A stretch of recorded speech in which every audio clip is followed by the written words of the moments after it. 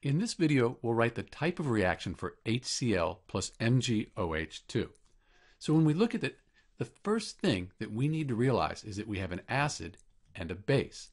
We know that hydrochloric acid, HCl, is an acid because it begins with H. And usually when compounds begin with H, we're going to expect them to be acids. For the MgOH2, we have a metal bonded to an OH group. This is a hydroxide ion. So when you have a hydroxide ion and a metal, that's going to be a base. When they react, when they neutralize, because this is a neutralization reaction, we get a salt and we get water, H2O. So that's the general kind of neutralization reaction that we see. Acid plus base gives us a salt plus water. You might find it useful to memorize this table here of really common acids and bases. So you can see here, for the acids, we have our hydrochloric acid right here, and then MgOH2. That's not on our list, but we can see it has these OHs here. MgOH2 is actually sometimes considered a strong base, sometimes considered a weak base. But that hydroxide tells us it is a base. Then we have our salt and our water.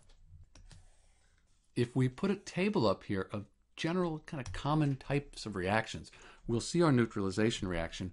It's right here. You have H and then something, so HCl for instance, and then you have MOH. The M stands for a metal like magnesium, and then the hydroxide, and you get your salt and your water. That's neutralization.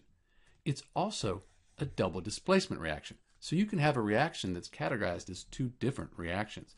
It's a double displacement reaction because the Mg and the Cl, they form a compound, MgCl2, and then the H and the OH, they form a compound, the water right here, H2O. So really, the Mg and the H are switching places. It's a double displacement reaction. So those are the types of reactions here for HCl plus MgOH2. It's a neutralization reaction, but it's also a double displacement reaction.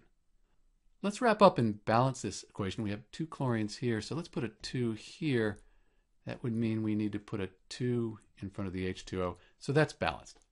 This is Dr. B with the type of reaction for HCl plus MgOH2, hydrochloric acid plus magnesium hydroxide.